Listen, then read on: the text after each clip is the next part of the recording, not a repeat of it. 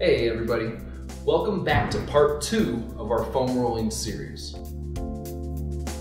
What we're going to be working on now is the hamstring portion of the lower body. So what Paige is going to do, very similar to last time, is find tissues that are tender and roll back over them 5 to 6 times. Everything has 3 angles and we're going to make sure that we get both sides.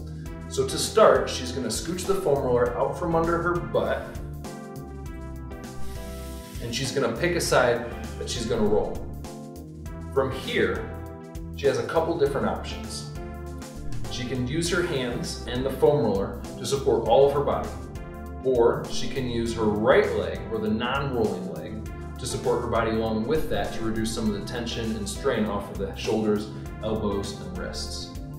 So, either way, she's going to lift her butt off the ground, and she's going to start rolling from the sit bone that we left off at, all the way down to just before she falls in to the back of her knee. Same idea as before, rolling back and forth. If she finds something tender, she's gonna correct it by hitting that spot and focusing on it 5 or 6 times, okay? And then after she does that, she's gonna focus on the 2 other angles. So angle 2 being she's gonna take that left foot, she's gonna roll it inwards, very good.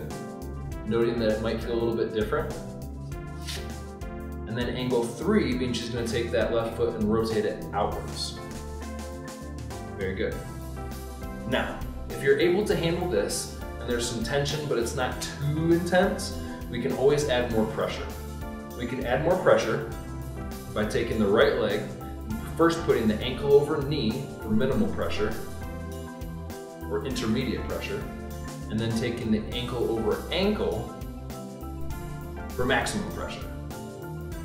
Same idea as before, you're going to hit both sides and you might notice a difference. This can be from overuse, this can be from a foundational imbalance where one side is overworking over the other. So have fun finding and fixing it.